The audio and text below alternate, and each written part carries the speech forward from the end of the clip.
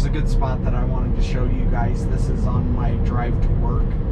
This is where they're doing a lot of road construction, and so it's always cool to see how it handles through here, because I think this is where Navigate on Autopilot shines. As you'll see how well it keeps me in the lanes, keeps me away from other cars at certain sections. Now, with that said, I can't like blaze through this going 80 miles an hour, but usually 75 miles an hour it can handle pretty well.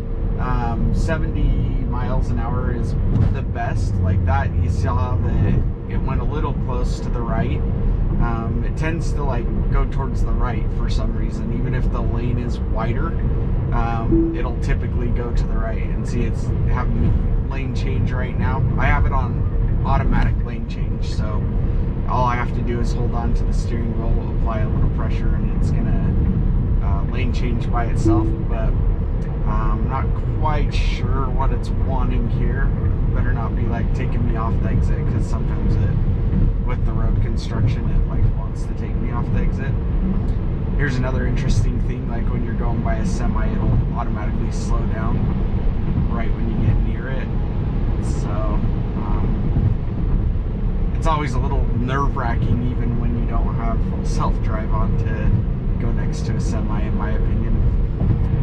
Now with all this said, this actually is supposed to be a 65 mile an hour road, and I've got to go in 75, so I just wanted to test how well it was going to handle all of this. And it has the drains here. I don't really like being where the drains are on the freeway, so I'm going to move over. But as you can see, it handles it like a champ. It really does a good job. Right up here is where it gets a little bit more windy again. Shoot, I should have lane changed over one more so I could show you, but here, I'll do it right now. The semi's going extra slow for some reason. Yeah, it still wants me to lane change into this lane for some reason. I don't know why. I don't know why full self-driving or Navigate on Autopilot does that, but it has like particular lanes that it really wants you to be in for whatever reason.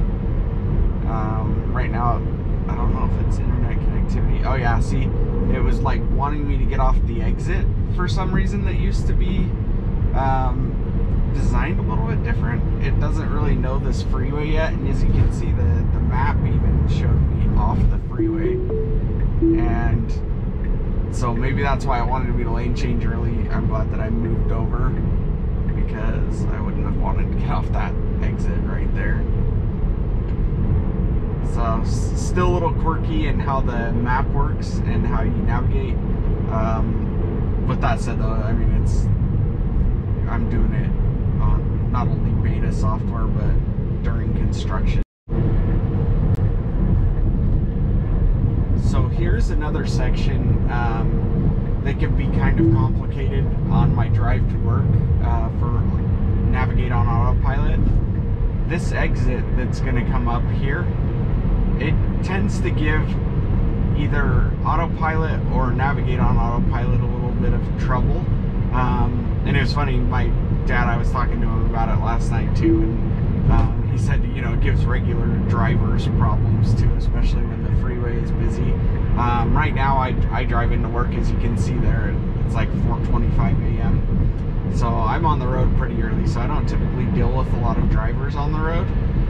So this one's not terrible for it, but you'll see how Navigate on Autopilot still has issues with how the freeway exit is designed. It's designed with state streets like right off of it. I'm moving over because that semi's like swaying towards me. I don't know if you guys saw that, but State Street is the exit that's like right off of this, and then it has to merge over before it spits you off the exit, and it's pretty quick. I'm gonna let it just do its thing, so I'll let it slow down to how fast it'll go. This curve looks a lot like more intense than it is in person, but you can usually go about 70, 75 around this, but it drops us down to 60, which is good. it's probably in preparations to try and merge over right here. Now there's a good chance I'm gonna have to take over, but always have your hand on the steering wheel, not only so that you don't have to deal with it getting mad at you for not driving and not taking over, but just so you can take over in the event that it doesn't do something. Yep, see, did you see that? So it failed. I don't know why.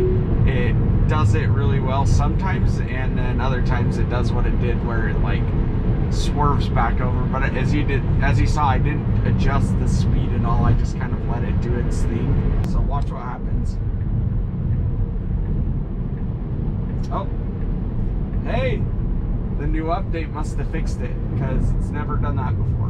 Right connected to this, and we've got to get over a lane on this. And so it actually, one cool thing about this turn here is it'll take it at a decent speed still, but when it merges over here, it actually doesn't. Oh, that time it did. That's weird.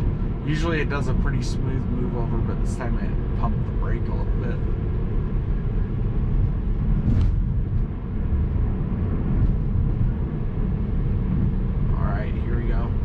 See if I have to take over for it or if it's going to be able to move over in time. Hey, it did it. Awesome. Alright, we're coming up on another complicated part of my drive. There's a fork in the road right here, so it's like making sure I take over. This part's actually a lot sharper than it looks, and so I always have my hand on the steering wheel because sometimes it takes that really well, other times it doesn't. But as you'll see right up here, coming off of this exit, it's a pretty complicated exit for Navigate on Autopilot to do, and last time I did this, it actually just kicked me out. So I'm actually going to drop it down to 65, which is the speed limit, to see if that'll help it. But here's the exit coming up right here, and if it does what I think it will just kick me out. Yep, see, it just says the takeover. As you can see, this is a really sharp turn and in a lane that ends up merging back over, and I don't think Navigate on Autopilot likes how this setup is, and just parts where they're still improving how it's going to handle more complicated exits like this one in the future. Since it's in beta, it's always good to try and use it each time, because anytime it kicks you out like that, the data gets sent to Tesla. I think I've spoke about that in other videos before, but that's how they improve the Navigate on Autopilot. And so I wanted to show you guys that and show you just some of the complications that come with the software when you're trying to do that. But once again, still beta software, so you can't rely on it to take you all the way to your destination yet. But we're getting closer and closer. Pretty exciting stuff.